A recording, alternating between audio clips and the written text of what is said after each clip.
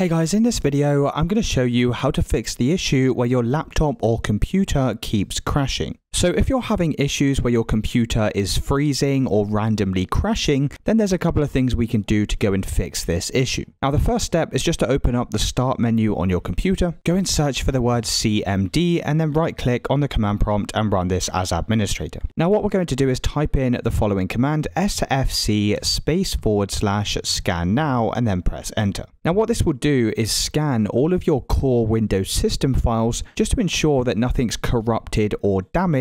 And if it does find an issue with any of these files, then it will automatically go and repair them. So you'll just need to wait for this verification process to get to 100%. Now, once that scan's finished, we're going to run another command, and this time we're going to type in dism/online/cleanup-image /restore health, and then press enter. Now, this is going to do a similar thing to the previous scan. It's just going to check your files to ensure that everything's in order. So once again, just go and wait for this to get to 100%. Now, once you've done that, open up the start menu on your computer, go and search for settings and click on the settings window. In the left-hand side, select Windows Update and click on the blue check for updates button. If any updates are found on your computer, then you'll need to go and install these, as these are essential for making sure your computer runs as smoothly as possible. We're then going to click on apps in the left hand side, scroll down and click on startup, and here you'll find all of the applications that start up when you first turn on your computer. Now, you just need to go through this list and try to disable as many of these applications as possible. So anything you don't need starting up when you first turn on your computer, just go ahead and disable them like so. So you can see actually all of mine here are disabled and turned off, and once you've done that, you can close out of this window. Now, the next thing we're going to do is check our computer for any malware or viruses. So go and open up an internet browser and type in Malwarebytes and press enter.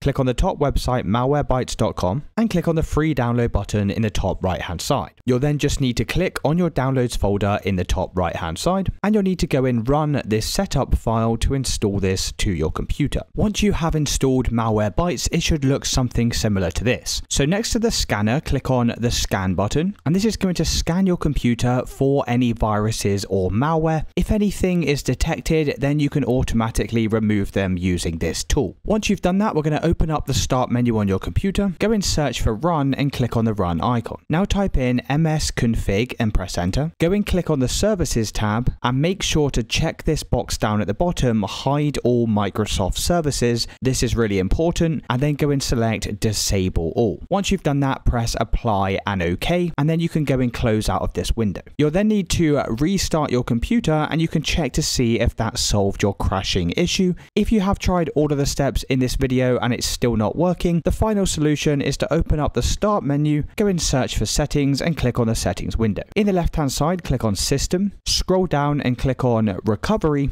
Next to reset this PC, click the reset button, and you'll have two options here to remove everything on your computer, or you can go and keep my files. So this is the option we're going to be choosing here, and what this is going to do is remove all of the applications and settings on your computer, but it will keep all of your personal data. So this is kind of like a soft reset on your PC. So I'm going to go ahead and click on this, click on cloud download. Now, by doing this, this is going to reinstall Windows onto your computer. Like I said, it will keep all of your personal data, but any third-party applications will be removed. So if you're happy to do this, just go through the steps on the screen, and that should fix any crashing issues you were experiencing. If you did find this video helpful, then let me know in the comments, and I'll see you in the next one.